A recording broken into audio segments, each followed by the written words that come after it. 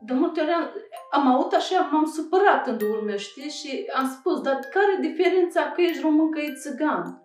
And there was a big fight, I would say, between the Roma people and the Romanian people, and the Romanian people didn't want the Roma people there. Și când am spus să-s țigan, nu, zice, mersi, și eu închis telefonul.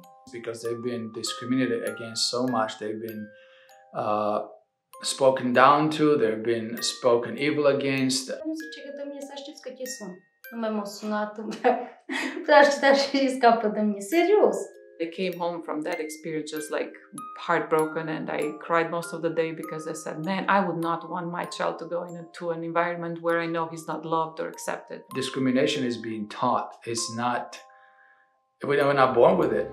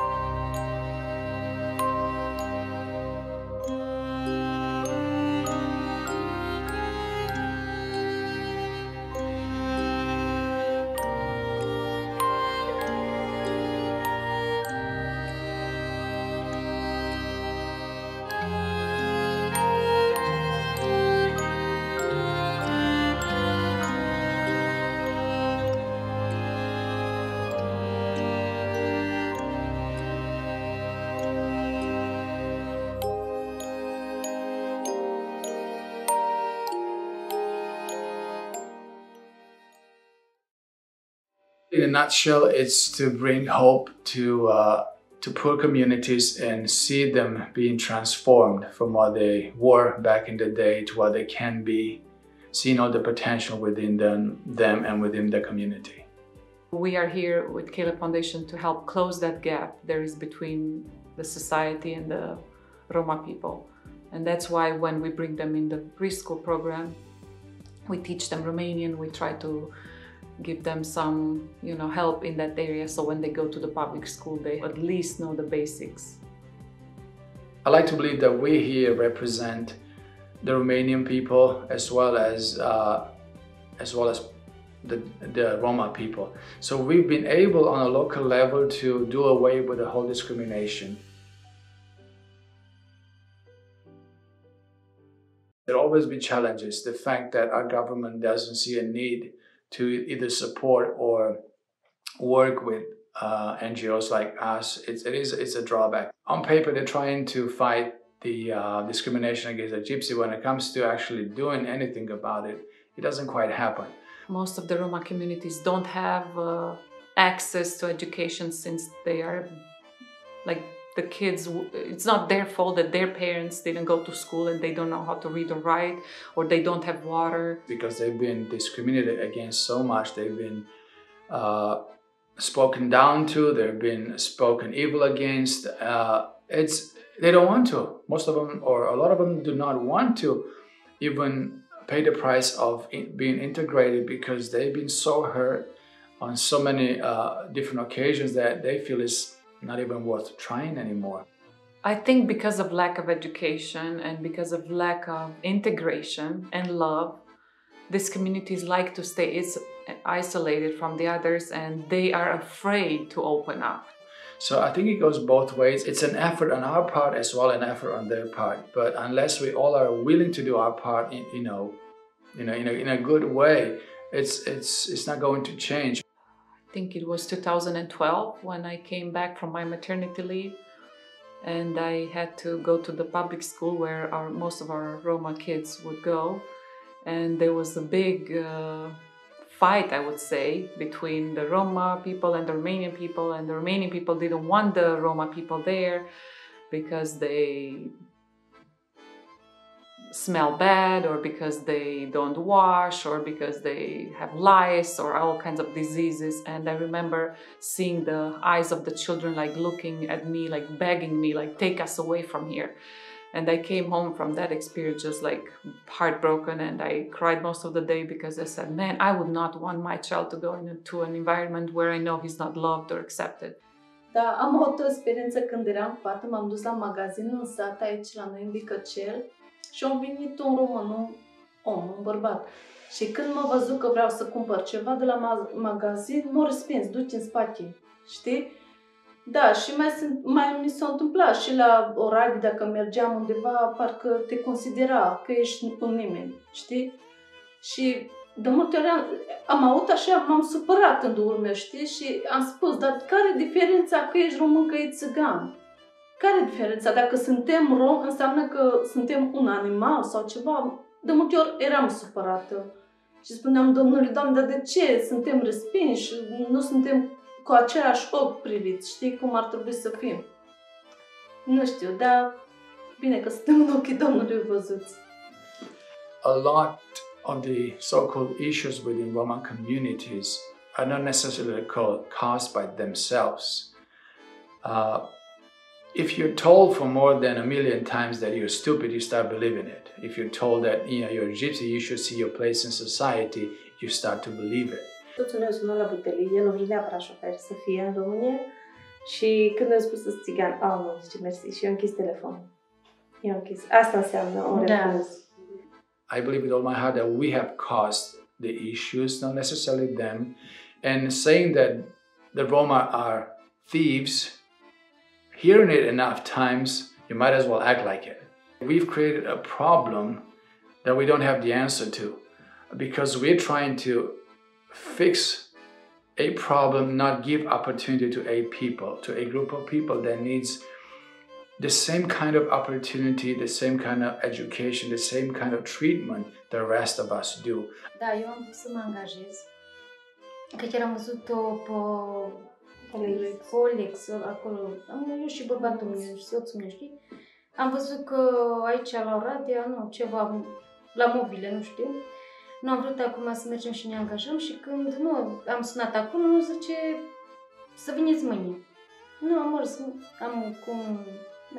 am mers ca mâine, nu mă duc. Ai școală, zice că tămâni, știi? I-am zis. Nu m-au pus acolo să completez, am completat, nu zice că tămâni să aștepți că te sun. Nu mai m-au sunat, vreau aștepta și scapă de mine, serios. They are so isolated, and when they try to go to a public school or they have to go to a public school, they most of the times are looked down upon or discriminated. I believe the majority of the issues and problems created related to the Roma are not because of them. I mean, there's always going to be some they've created of themselves, but if you look throughout the history, they have not caused the problems. It's the rest of the world looking at them as being a different species, even, or different, more inferior people that has caused the problems. And unless we choose and we start to treat them differently, I don't think the problem is going, well, whatever we call problem is going to go away. Cred că aici intervine discuția despre discriminare și încrederea în sine pe care o pot avea sau nu copiii romi. Deocamdată avem probleme, probabil, în momentul în care copiii ajung în clasa 5-a, că acolo întâlnesc copii români, până în clasa 4-a sunt între romi și acolo deja se văd anumite discrepanțe și nu leagă prietenii. Uneori vin la after încălcați de durere. Nu mi-a plăcut la școală, doamna, astăzi. Mânca aia nu vorbi cu mine. S-o lua de mine că diferite vorbe pe care românii le spun. I definitely believe that the government should consider including more Roma staff, especially since a majority of the children attending the local schools are from Roma communities, and it would help a lot, at least for the kids, to realize that they're not alone in this. There's parents, there's relatives, there are steps made towards the integration process. Copiii își doresc să fie îmbrățișați și să li se spună te iubesc la școala publică, Deși nu cred că mulți profesori le arată asta. Nu vreau să zic că toți profesorii sunt o apă și un pământ. Nu, cred că există excepții și excepțiile acelea merită toată stima și respectul, dar din păcate sunt destul de puțini, mai ales că acești copii nu primesc afecțiune acasă. Și știu că uneori învățământul ar trebui să fie strict ce ține de partea educațională, dar în momentul în care un copil nu își are împlinită partea emoțională acasă, tu ca profesor, după părerea mea, ai datoria să-i împlinești. The main challenges, I think, is the lack of education, because I've seen so much growth in the last years. People want to go to get a job, but unfortunately, because they don't know how to read and write, they don't have this opportunity. So the lack of education, in my opinion, is the main problem here. Cineva m-a întrebat și s-a pus această întrebare de câteva ori în ultima vreme. Ce visează să ajungă un copil rom din Lăzăreni? Am stat și m-am gândit. Nu prea visează mult, pentru că realitatea îi că nu prea știe el că poate să devină medic, că poate să devină polițist, că poate să devină educatoare. Nu știe, pentru că majoritatea, în moment, ei nu ies din Lăzăreni. Și dacă ies, probabil merg până la magazin și poate până la colțul unei clădiri și întinde mâna. Și nu-i vina lor. E greu să faci un copil să viseze. We took 40-some kids from the Roma community to a camp, and our kids are with us all the time. And they were playing a game of treasure hunting in a small town in the mountains. It was for the first time that my kids witnessed something horrible.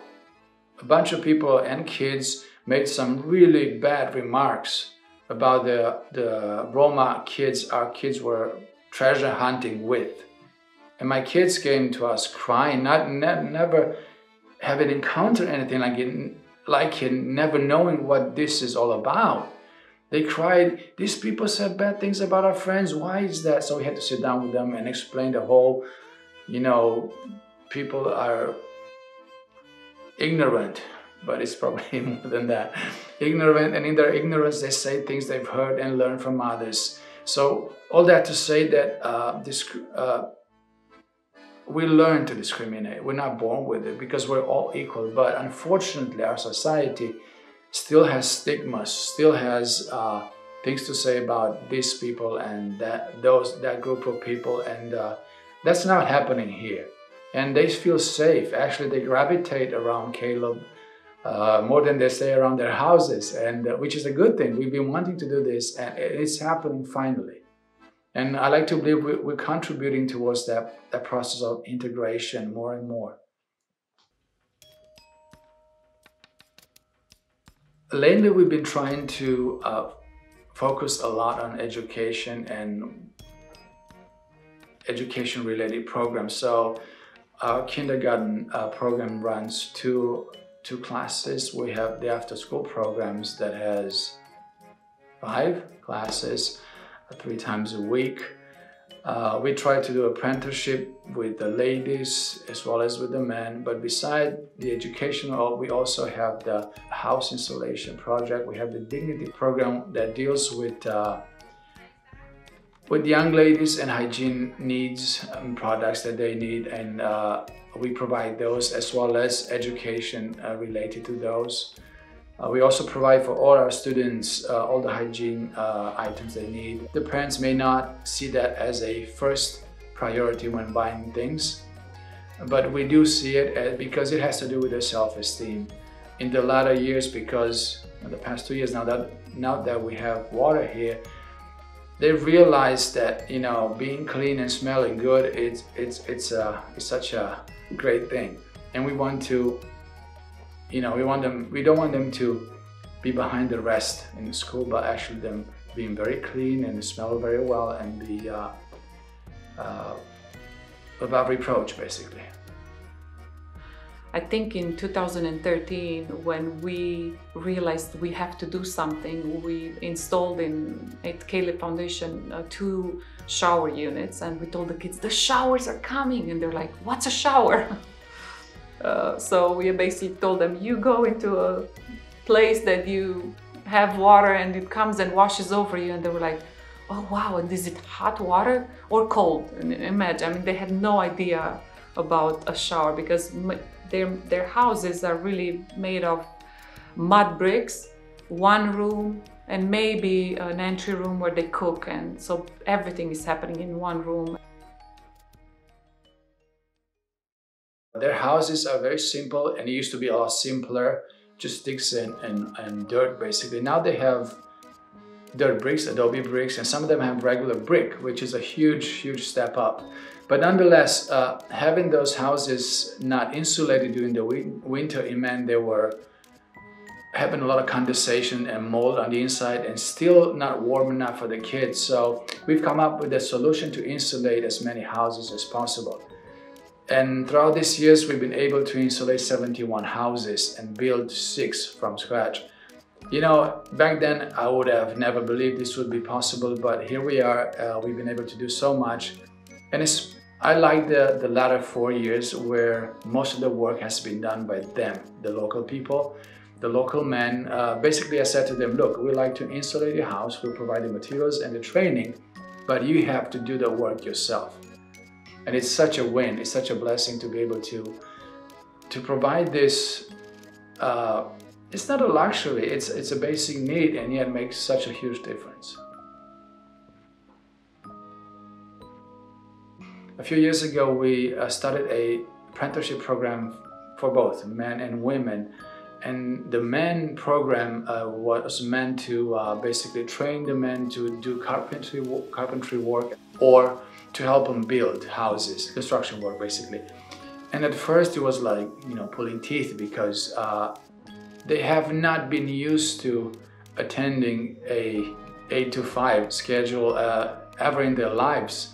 You and I growing up have seen our dads go to some place and then come back home at night, and that translated into food on the table, money in the bank, whatever he did. But in their case, it didn't happen that way. The father didn't really go to work because there was no work for them, or there was no opportunity. So even the thought of being in a place more than an hour, it was such a challenge, and we had to fight them, but not in a bad way. We had to give them a lot of grace and be very forgiving, because after an hour they couldn't do anymore. I said, do you have anywhere you need to be? No. I said, well, you need to be here. Why? I cannot stay here for 4 hours. You have to work for 4 hours, not to stay. And then we went to 8 hours within a few months, but it was quite a challenge. And rather than judging them, we've learned that they have not had the same experience we've had as far as work ethics and being exposed to disciplined schedule. But thank God it worked, and all of them have a good paying job. At first it's like, why should I be trained? Well, you see, if you go now and like to help somebody do some handy job around the house, they will tell you what they pay you, because that's the way it goes. You're not qualified. But once you have a skill, you tell them what they're paying you. And that kind of wrangle, the flags start going up, the lights come up, and they realize, I kind of need that. And sure enough, those guys, 5 of them and more ever since, have gotten regular jobs, and we're so proud of them, supporting their families with a regular and steady income, which they never dreamed of. În principal aveam copii de la vârsta de 4 ani, la grădiniță, dar avem copii și de 3 ani jumate și până la after school avem până la 8 ani, clasa 8-a, până la clasa 8-a. Le-am dat în momentul în care noi am înscris în grădiniță, le-am spus în contractul lor, pe care ei l-au semnat, sunt obligați ca în momentul în care copilul se îmbolnăvește să ne spună. Uneori îi contactăm noi când vedem că nu dau niciun semn de viață, dar după 14 zile copilul, dacă noi nu știm nimic de el, riscă să fie dat afară din grădiniță. La început au crezut că noi glumim, dar ne-am dat seama că bunătatea asta, hai că vii astăzi, mai vii peste o lună, de fapt nu le face niciun bine. Pentru că noi vrem ca ei să crească în știință, în cunoaștere, și acest lucru, ca să se întâmple acest lucru, e nevoie ca ei să vină aici, iar la after school se aplică același principiu. Mergi la școală, poți să vii aici. Nu mergi la școală, nu poți să beneficiezi de after school, în consecință poate nu primești cadoul de Crăciun sau cizme sau, deși vin, sau poate în vară nu poți să te bucuri de tabără, pe care toată lumea așteaptă cu mare bucurie și cu gândul la toate astea ei vin. Doamna, îmi place! Și bunica, da, doamna, dar nu o scoateți acum, că promit eu că vine. Da, chiar săptămâna trecută aveam o discuție cu bunica. Dar să știți că dacă nu învață fetița, vă aduc pe dumneavoastră și stați lângă ea. Asta a fost înțelegerea cu o bunică, a cărei fetiță venea și nu venea. Dar s-au aranjat lucrurile și cred că faptul că sunt acceptați aici și înțeleși, ei sunt motivați să vină. Și sunt motivați să meargă și la școală, chiar dacă acolo se confruntă cu lucruri nu foarte plăcute. O calitate pe care o au copiii romi e faptul că ei ar putea sta într-o grupă goală, poate doar cu doamna în ea și nu s-ar plictisi. N-ar avea nevoie de nicio jucărie, de nimic, doar dacă ar fi o persoană care să se știe, nu știu, să știe vorbi cu ei, să vorbească cu ei, chiar câtva timp mai lung, nu s-ar plictisi. Se pot bucura de lucruri pe care ne-am putea numi mici, dar alții le-ar considera un nimic. Și pentru ei înseamnă foarte mult lucrurile astea. Există o diferență mare între părinții care au beneficiat de programul pe care l-a oferit Fundația mai de mult, având și o școală acum câțiva ani, și părinții care nu au beneficiat de acea educație. În primul rând pentru că au văzut cât de fain a fost și oamenii, îmi povestea Mărioara că ea nu a avut o simplă educatoare aici. Ea au avut o prietenă. Îmi povesteau ele și pentru că ele au acum copii, fac tot ce ține de ele ca să-și trimite copiii, deoarece au văzut beneficiile pe care le-a avut fundația asupra lor și își doresc din toată inima. Cu învățătoarea mea, care a fost Cami, deci așa am fost de deschisă și orice vorbeam cu ea. Deci am văzut că pot să am o prietenă în care pot să vorbesc. Deci nu am considerat-o doar profesoara mea, învățătoarea mea, dar era și o prietenă. De câte ori am o nemurire sau ceva, un sfat, am la cine să apelez. Și e foarte interesant că eu sunt de părere că nu poți să transmiți educație dacă nu transmiți dragoste. Dragostea duce la o bună educație. Și am exemplu unei mame care nu cred că a avut deloc contact cu fundația pentru că nu a avut copil în grădiniță și am luat-o pe fiica ei, în prima ei an acum de grădiniță. A fost foarte greu. Ea venea numai până la poartă. Nu intra pentru că cumva eu nu merit. Deși își dorea să vină fetița, nu merit. Și după programul pe care l-am avut cu mamele acum de Crăciun, a fost prima oară când ea și-a dus fetița până în hol. A fost așa, wow! Și-a dat seama că noi nu suntem dușmani, nu vrem rău nimănui și nu suntem aici numai pentru copii, ci noi încercăm să fim o familie. Da, cred că copiii când vin nu se gândesc la o grădiniță sau la o școală, ci se gândesc că vin într-o familie. Da. Pentru că aici primește iubire, sunt respectați sau se pun la un nivel, învățătoarele se pun la un nivel cu copiii. Și copiii nu fuge de grădiniță, nu se retrag, pentru că văd după Dacian primul lucru care se trezește e mă duc la grădini. Deci aici e o familie, eu nu o consider școală sau grădiniță, pentru că copiii noștri sunt iubiți și aici se simt ei că să cumva mai liberi. Nu sunt tulburați, nu sunt neliniștiți și sunt deschiși. Cred că în fiecare zi am câte o provocare. Una din provocările mari pe care le am e limba copiilor. Faptul că ei vorbesc o altă limbă față de mine și ne înțelegeam, acum înțelegem un pic mai bine. Grupa mea e totuși de câțiva ani mai mulți decât ceilalți care sunt mai mici, ne înțelegeam mai greu și cred că nu orice educatoare trece prin așa ceva, pentru că atâta timp când lucrezi cu niște copii care toți îți de altă limbă, e o provocare foarte mare. De exemplu, în timp ce spuneam o poveste copiilor, chiar dacă trecut o lună sau două, copiii erau, aș putea spune, total pe lângă subiect.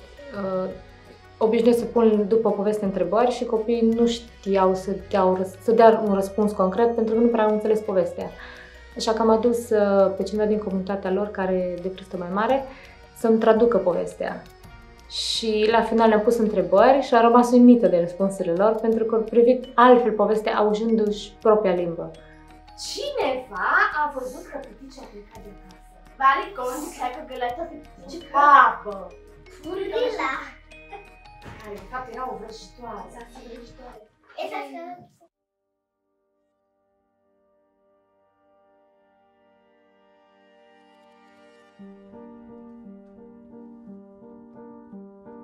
So the shoe project was one of our most sensitive ones because these children live in a very poor area that hasn't had water.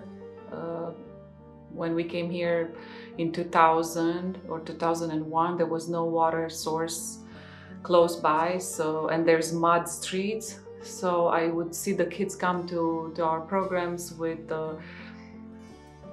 flip-flops or with almost nothing on their feet and freezing, and some kids would drop out because of that. So I was like, okay, we need to do something to provide something for them to help them to go to school. The condition to get the boot is to go to school. That's our main goal, really, to keep the kids in school, integrated in education, and help them not to drop out because they have cold or wet feet. So the condition is really to participate in the school, after school or kindergarten programs, and this is the main idea. And everybody else that has not gotten shoes in the past because they were not going to school, now they know, hey, if I go to school, I will get a pair of nice winter boots and socks and all the other. We had instances, for example, where a child would go once to school and then he expect to get boots in the winter. So we told them, hey, you have to prove you go the whole month to school at least, and then come back and show me. And we actually have a very good partnership with the public school, and we receive attendance registers, and we know, okay, the child goes to school really or not. So even if they don't get it when all the others get it, if the child goes back to school and starts to attend, then we make sure that he has a pair of winter boots and socks. In the past, when we first started, there wasn't any big stores in Oradea that would give me 115 or 120 pairs of boots, different sizes, the same kind of boot. So the first year, I think, when we did it, I remember even now that I had the children take off their shoes, if you want to call them shoes, or tennis shoes that were really dirty and wet. And I had to draw their footprint on a piece of paper and write their name down. So then we would go with those pieces of paper in town to try and find shoes that would match those sizes. As you can imagine, doing that for about 100 children was not an easy experience, but I remember having a really amazing time when we brought the shoes back and we gave them the shoes plus socks. This really impacted them. And one story that I even remember now, one of the children didn't want to take off their shoes, and I was like, why are you? He said, no ma'am, he would just be very shy and put his head down, and I realized that he may be embarrassed because he had a plastic bag on his bare feet, and that he was embarrassed that he didn't have socks and he didn't want to take off his shoes to let me measure his size. So when I realized that, I took him separate in another room and we explained to him we really want to help him. This year we have, this last, I don't know, 5 years I would say, we buy a pair from each size and bring them to the foundation, and then all the children come through a trying day. So then we write down all the sizes and then we email them to the store, and the store just provides us with all the shoes, and it's amazing. It makes life so much easier.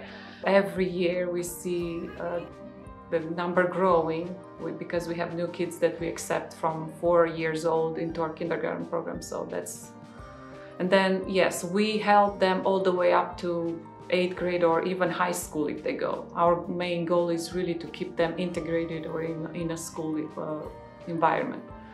I could tell the difference that this has made in their lives of the children because of the fact that they have clean shoes and socks, and they are able to go to school without having to freeze.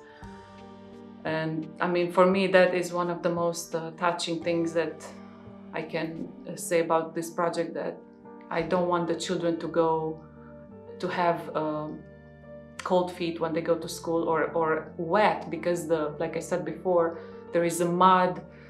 Most of the places where you go in the village, there is mud everywhere. So that would impact their lives, and they would probably drop out if we wouldn't have helped them with the shoe project. So that's really special for us.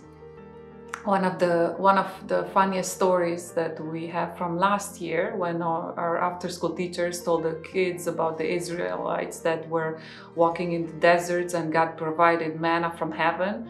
And at the end of the lesson, she asked the children, "Okay, children, what came from heaven to the Israelites when they were walking through the desert?" And one of the children answered, "Boots, ma'am, boots." Boots fell from heaven. I think that's such a tangible expression of a child's faith, you know. He believed that those boots that he received fell from heaven. So that's amazing.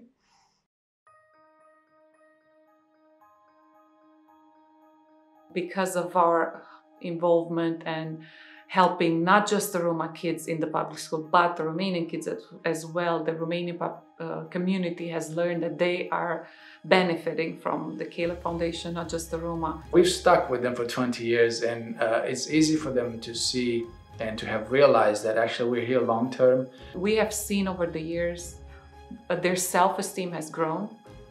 And we have cases of people, I mean, we have people that we know that come to Oradea without any shame or embarrassment or low self-esteem problem, and they feel just like any of us. And I love to see that, and I want to see that more. Mugurel is one of them. I mean, Mugurel is like, he was in our house, he slept in our bed, he doesn't think that he's less because he's a gypsy, you know. But a lot of the people would be like,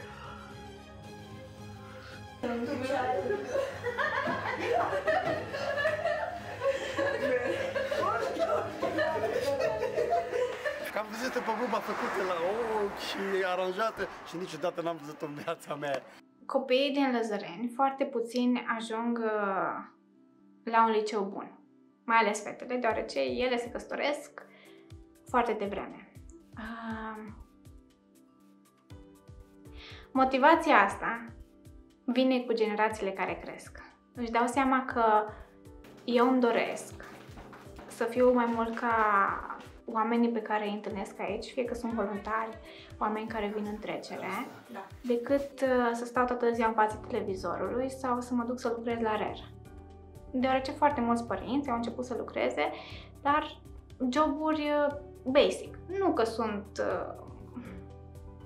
mai prejos decât munca pe care o facem noi, dar cumva în inima lor se pune: vreau altceva, vreau un liceu mai bun.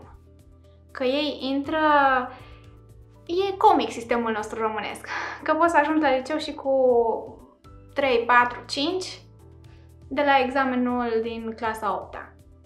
Ce meserie să aibă, ce profesie. Dar ei pornind cu dreptul în clasa 0, clasa 5-a, normal că o vor duce bine și în clasa 8-a. Și dacă ai dus-o bine în clasa 8-a, normal că nu o să mergi la un liceu de profesii. Nu că e rău, dar, mă rog, ca Sofia să meargă la pedagogie, de exemplu, să fie... Visam într-o zi că ar fi fain ca, nu neapărat copiii mei, ci poate strănepoții mei, să o aibă educatoare pe Sofia. Ar fi wow! Prima mea zi când am venit în locul ăsta, copiii îmi erau pe masă câțiva, unul era cu găleata de napolitane în mână, alții se băteau pentru o jucărie, eu nu știam să mă culeg pe mine. Și astăzi copiii pot să-mi stea la scaunelul lor, își știu duce toate lucrurile la loc, de unde le luat, le știu aranja, nu perfect, dar le știu aranja. Faptul că au venit zilnic aici, ei s-au schimbat foarte mult. Și lucrul ăsta l-au dus acasă, la frații care probabil urmau să se nască sau care erau bebelași și au văzut în comportamentul lor ceea ce au primit aici. Și un alt lucru ar fi legat de mame. Relația pe care am avut-o eu cu mamele la început a fost foarte ciudată. Și cu timpul am organizat întâlniri cu mamele, care la început au fost foarte grele, dar pentru că nu aveau răbdare să stea. Pentru ele era ceva neobișnuit să stea, părea să plece acasă, că au de mâncare, au de spălat haine. Dar tot încercând și tot venind, am văzut că relația lor, relația noastră, a mea ca educatoare și cu ele, s-a produs o schimbare foarte mare.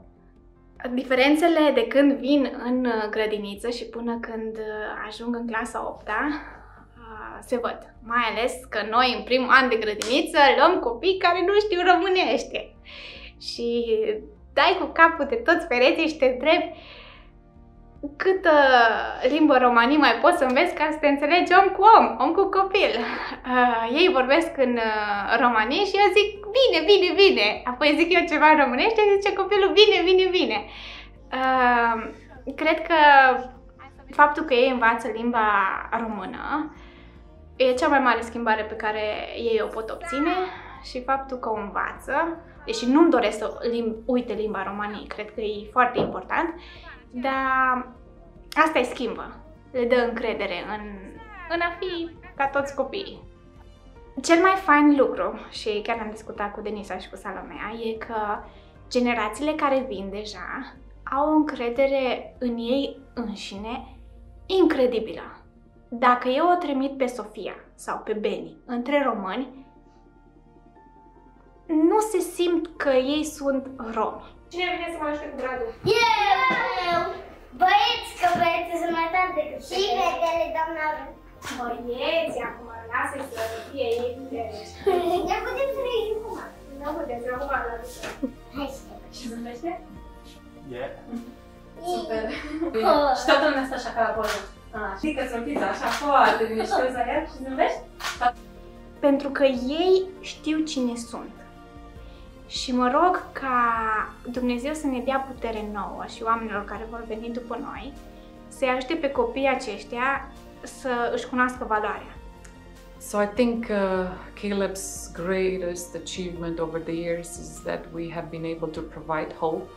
We have been able to provide love to these people, and one of the greatest gifts that we can give them is the gift of being seen or being noticed, because they are used to people like turning their heads away from them or not noticing them. So my greatest purpose here is to look into their eyes and give them value.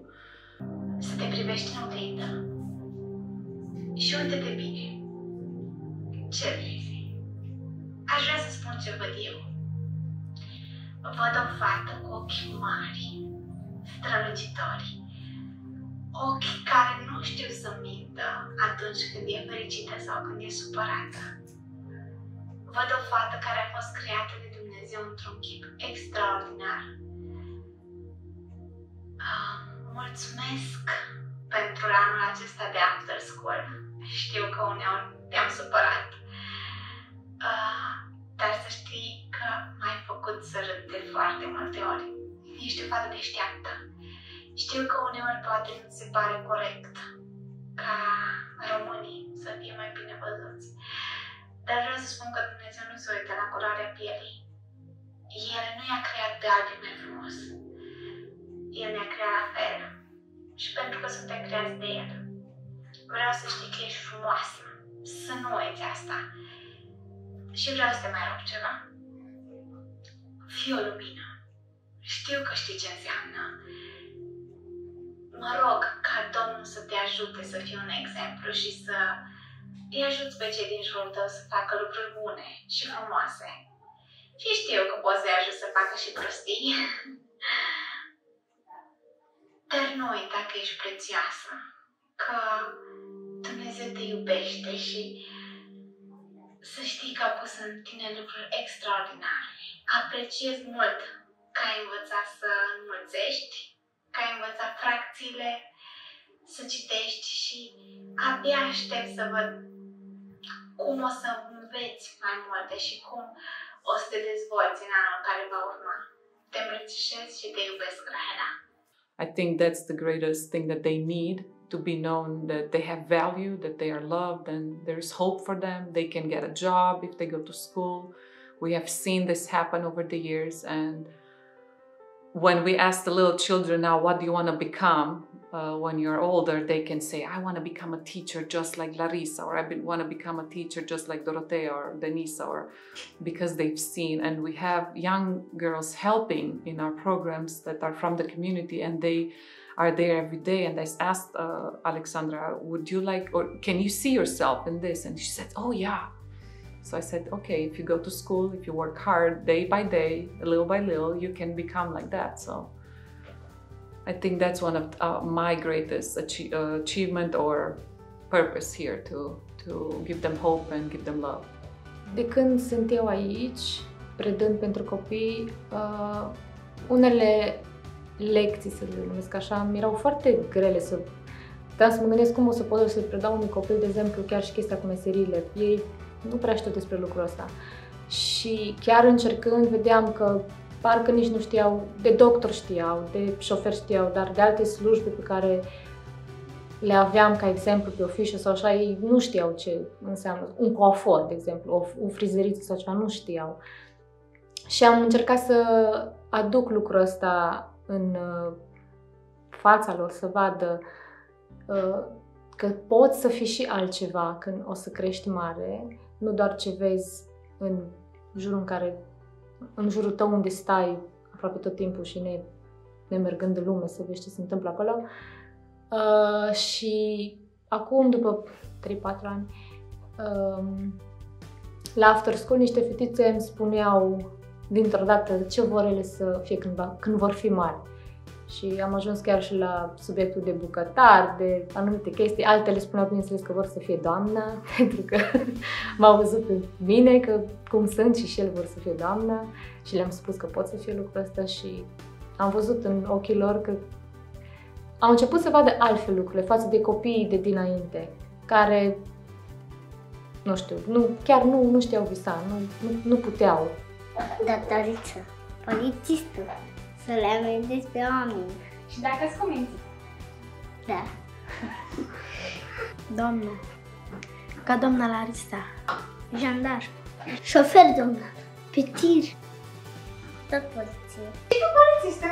Da. Dar tu ne amendezi dacă suntem cuminți? Nu.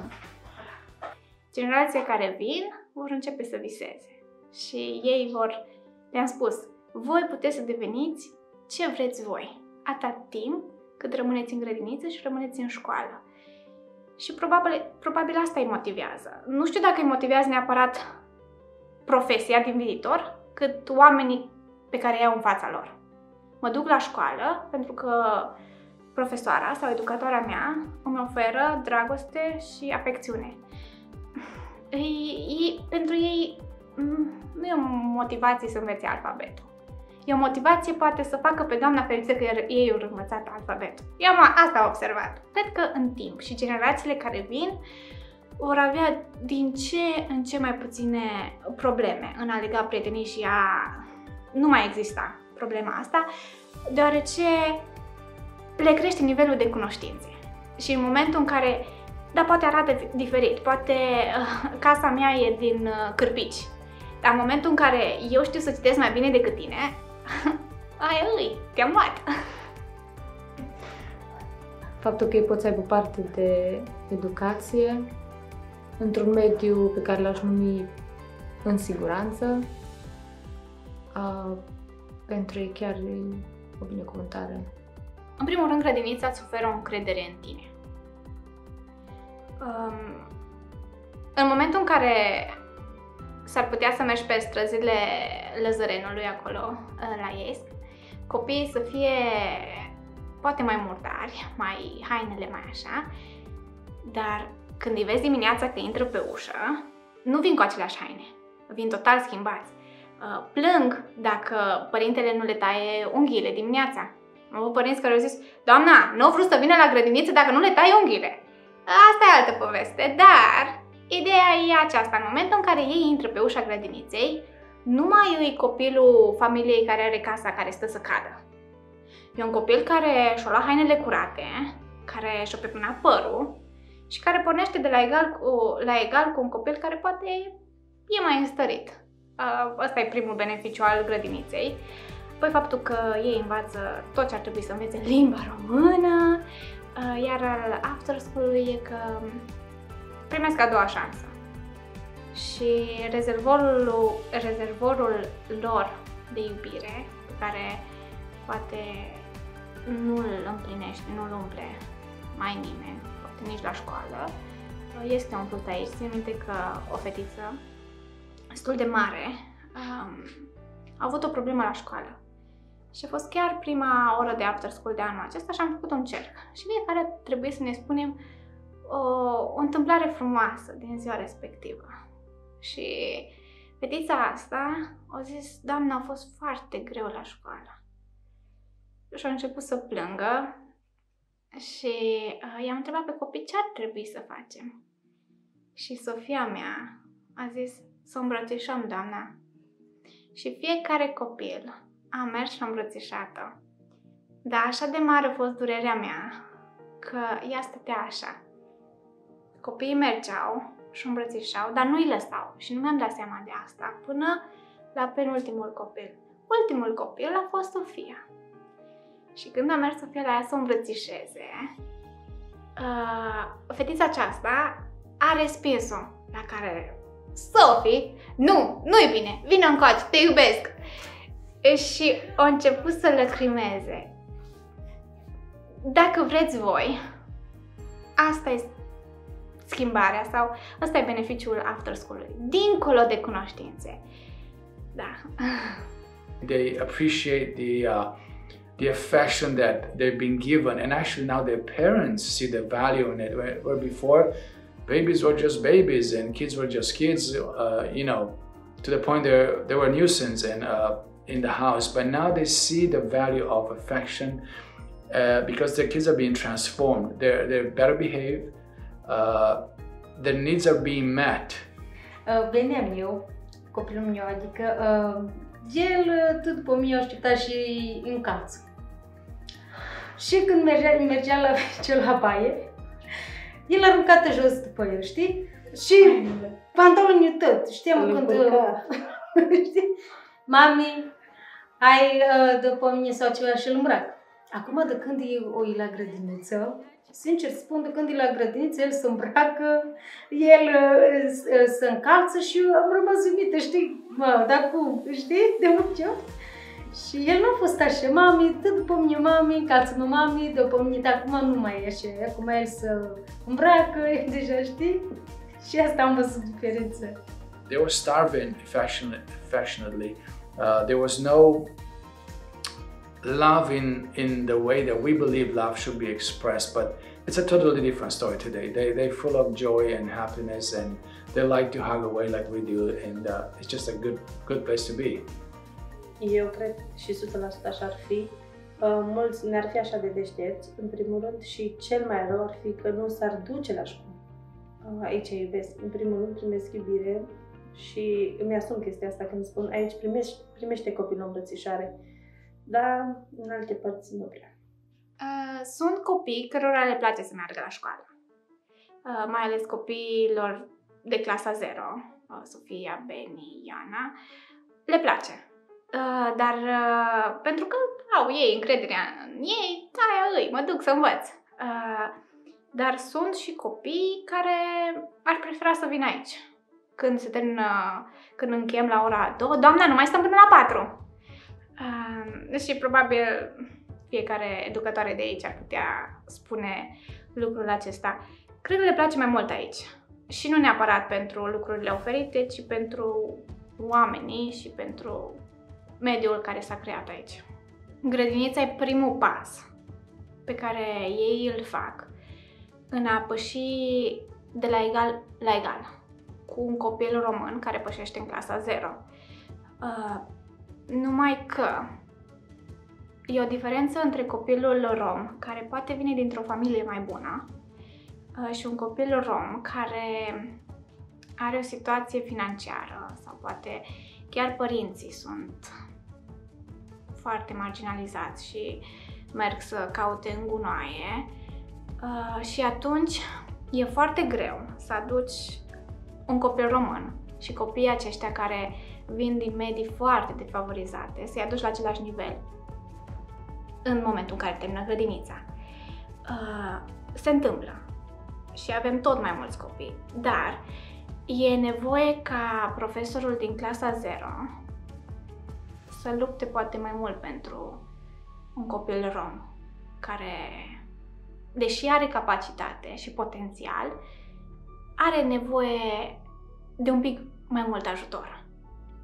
Deci cumva și de aceea este gândit și programul nostru de after school care începe în clasa 0, să îi încurajăm, să le dăm mai mult ajutor pe lângă ajutorul profesorului din clasa 0, deși am văzut la clasa 0, care a terminat grădinița anul trecut, prima mea generație care a terminat, faptul că ei au lucrat bine în grădiniță, lucrează bine la școală, se ocupă învățătoarea de ei și mai au și programul de after school. E o diferență.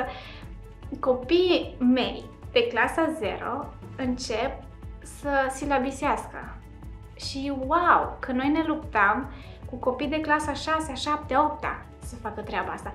Deci când ai copii de clasa 0 care fac aceleași lucruri pe care orice copil din clasa 0 le face în România, parcă nu-ți mai vine să zici, ăsta e rom? Nu, el e un copil care învață să citească. Their lives will never be the same again. It's not that we take credit for it. We were just, I don't know, fortunate, blessed to be here at the right time and to have the kind of input we've had in their lives to see that their lives transform forever. Now there's hope, and you know, when people have hope, they're willing to do anything and everything, and able to achieve their God-given dream and their hopes for their destiny and whatever they put their mind to, basically. Nu am părinți pe care eu i-am prins aici, deoarece lucrez numai de 3 ani, dar îmi povesteau ele și pentru că ele au acum copii, fac tot ce ține de ele ca să-și trimite copiii, deoarece au văzut beneficiile pe care le-a avut fundația asupra lor și își doresc din toată inima ca acele beneficii să le aibă și copiilor. Și de aici am început să vin, să știu să citesc, să scriu și după urma noastră au venit copiii noștri. Și chiar aici a fost din totdeauna o binecuvântare. Relația mea cu părinții este într-o continuă schimbare în bine. La început nu prea au înțeles regulile mele, dar au văzut că le fac bine și acum suntem prieteni. Da, mai avem scăpări, doamna, am venit să mă cer cu dumneavoastră, eu le spun, nu vă certați astăzi, că nu e bine să ne certăm astăzi. Și explicându-le cum stau lucrurile și că de fapt nu o facem din răutate, ci o facem din dragoste, cumva ei acceptă dragostea noastră, că de multe ori ei nu au fost iubite, mai ales în cazul mamelor. Da, cea mai mare amintire a noastră este că de multe ori, mă refer la părinții noștri, nu ne-au făcut acea surpriză de care de multe ori le doream ceva special, dar cu ani în care eu special am fost la școală, am văzut că am primit cadouri ce părinții noștri nu ne ofereau. Iar întâlnirile cu mamele pe care le organizăm au schimbat lucrurile 100%, radical, părerea mea.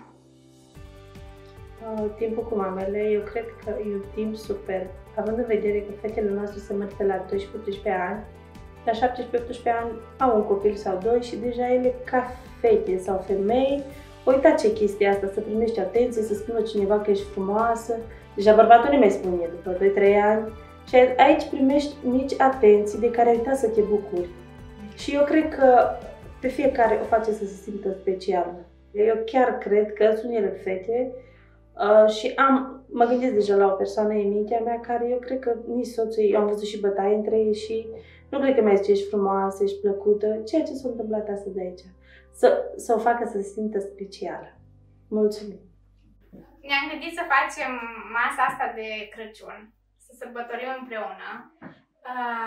O să spunem o poveste, eu o să spun în română și am rugat-o pe Crina să o traducă în țigănește.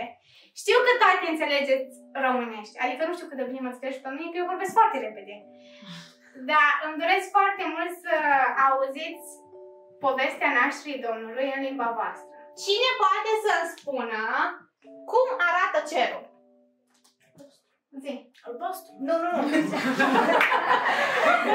Cine vrea să vină în față lângă mine? Irina? Așa, bun. Ele două vor fi pomul de Crăciun. Stai! Rapido, babune!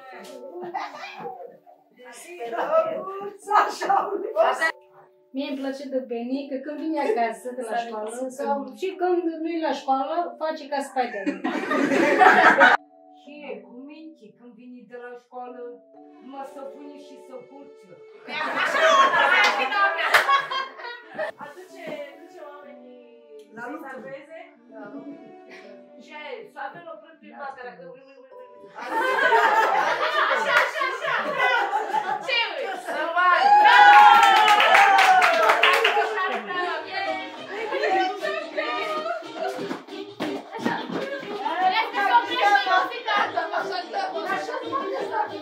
Unul din lucrurile pe care le-am înțeles, mai după ce m-am căsătorit, e că îs frumoasă.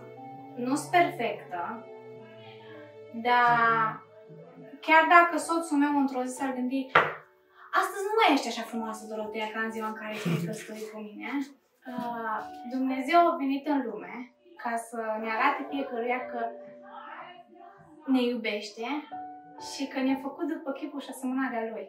Hai, zic că ești frumoasă. Frumoasă și îmi plac ochii mei și nasul. Așa e. Nasul frumoasă și îmi place mai mult.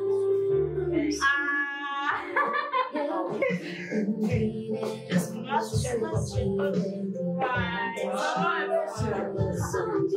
frumoasă, da, acolo îmi place pusele. Niciodată nu mi-am imaginat că o să pot să stau așa cu mamele în la credință. Mine fiecare zi stă. Dar o leacă. Asta mai mult. Eu a fost frică să vă marchem. Nu a fost frică. Eu a fost frică la doamna de Trebuie și livră ca să mă fac. Tu s-a înșucat, Cristina. Tu s-a înșucat. Tu s-a înșucat. Crăciunul e sărbătoarea pe care nu o merităm. Crăciunul e sărbătoarea care Domnul Iisus a venit în lume ca să se nască într-un grajd rece, murdar și mirositor. Niciuna n-ați trăit în grajd sau ați trăit careva în grajd vreodată? Nu. Că nu pot să mă uit la această bucurie. Nu pot să mă stau fără el. Am zis, Doamne, până voi muri, te voi urma. Chiar dacă greșesc, chiar dacă păcătuiesc. Știu că am un tată care mă iartă. Am un tată care mă iubește. Nu pot să stau fără el. Mă rog pentru Nimica și pentru fiecare dintre aceste femei, Doamne, să lași, Doamne, ca inima lor să cunoască dragostea și harul Tău, Doamne. Te rog să le binecuvintezi cu multă bucurie de Crăciunul ăsta, Doamne, să fie un Crăciun extraordinar în care ei se simtă că Tu, Doamne, ai murit și ai înviat pentru ele, Te-ai născut, ai murit și ai înviat pentru ele, ca ele să aibă o viață cu bucurie, o viață cu pace alături de familia și copiilor, Doamne. Am stat azi noapte și am scris câte o scrisoare pentru fiecare dintre dumneavoastră. La mețul în limba comună și să vă face una dintre cele mai frumoase și mă rog ca Dumnezeu să binecuvânteze și să vă păstreze tot așa de tânără și plină de viață. Mulțumesc, Dorotea. Te iubesc, Dorotea. Dorotea, te iubesc. Mulțumesc, serios. Băiatul meu a fost făcut prinț. Și normal, în etnia noastră, băieții care și fetele care sunt mai închise la culoare. La culoare sunt considerați urât și băiatul meu a spus că ăsta ai făcut prinț. Mi-a plăcut de pruncul meu că au știut culorile, mi-a plăcut că au zis că e cu minte și că e înțelegător. Îmi place pentru că am zis doamna Dorotea că îi place la fata mea să ajută pe alții și mulțumit la doamna Dorotea pentru asta. Nu m-am așteptat la asemenea cuvinte frumoase, pentru că Dacian era foarte timid la început când a venit la grădință, dar am văzut că deja s-a acomodat și de dimineața cum se trezește, primul lucru mă duc la școală. Deci asta. Și ce mi-a plăcut de la el, că a venit într-o zi și mi-a zis, mama, știi ce? Doamna îmi ia temperatura cu mătura. Cu ce? Și așa cum au zis și Claudia de Musa, că oricâte profesoare fost, dar spun sincer că e totul diferit. Și doamna Denisa, până la ultimul va vorbi ca nu ți gândești. Așa e. Dacă reușește să se și bronzeze așa ca voi, dacă mai stă un pic la soare un pic, Samica, ne dai și nu a fost de aia.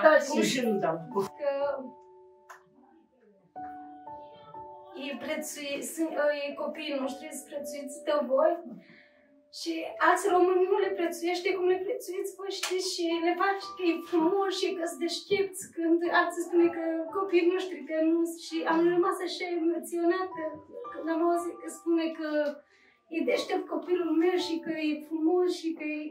Chiar apreciez, chiar mulțumesc, Dorotea, chiar am rămas așa iubită când am auzit. Și chiar vă mulțumesc frumos că apreciați copiii noștri așa cum sunt.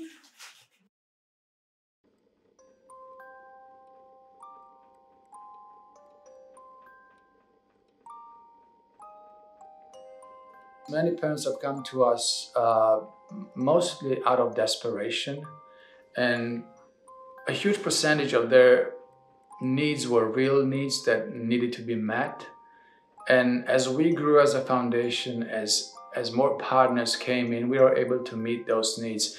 Deci aici am văzut că suntem romi, dar suntem apreciate. Am fost apreciate aici cât timp, de când există Fundația Caleb. Și din toate am fost binecuvântate, și copiii, și noi, mamele special, mai cu un cuvânt, nu mă refer la lucruri, deci și cu cuvânt. De câte ori am auzit ceva, e special. De câte ori am o nemurire sau ceva, un sfat, am auzit la cine să apelez. I can say over the last 5-6 years they have grown to be more appreciative and thankful, and I am very happy to see that. So even today when we gave out some boots to some of the children, the moms were very thankful. They came to give us a big hug and thank us for what we do for their children. This is one of the things that we do for the children, besides taking care of all the other needs of education and food and the rest that comes with it. So yes, they have grown to be more thankful and appreciative of what we have done.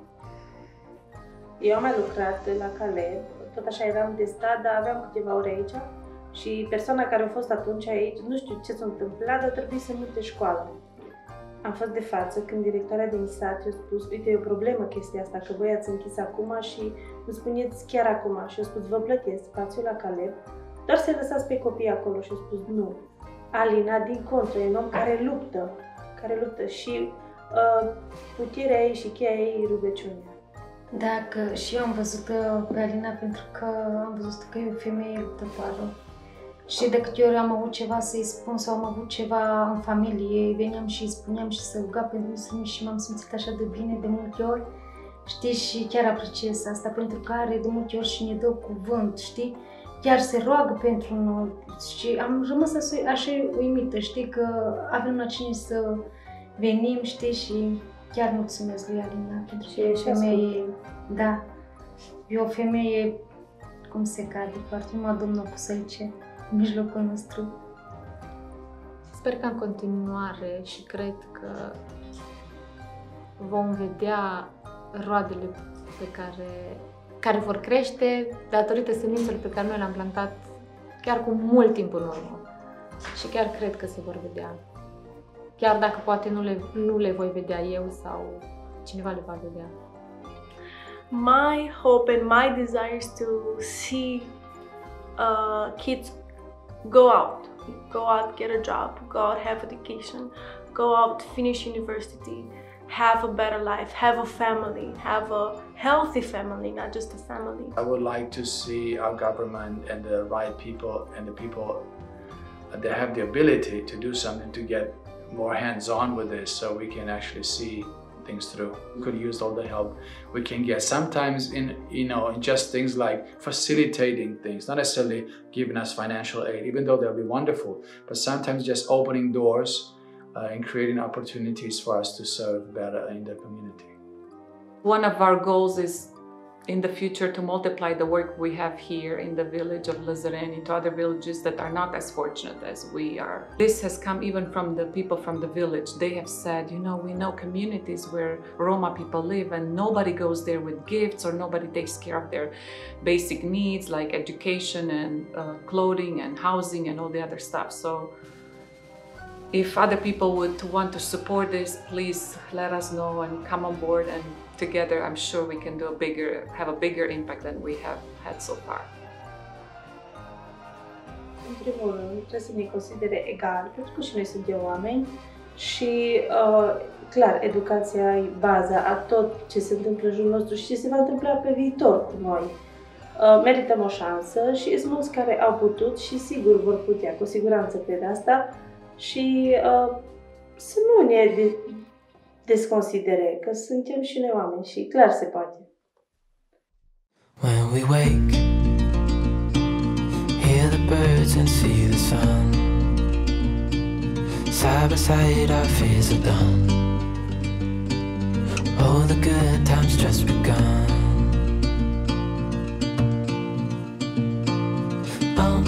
We know what we have, let's hold on tight.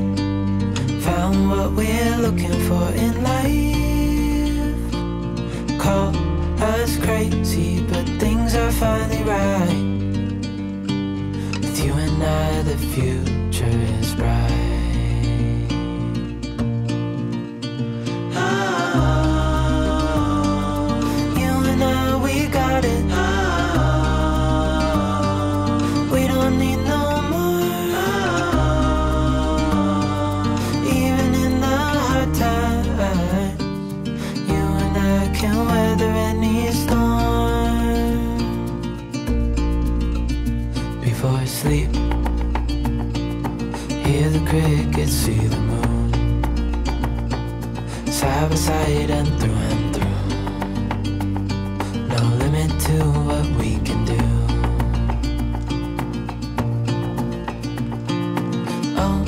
We know what we have, let's hold on tight.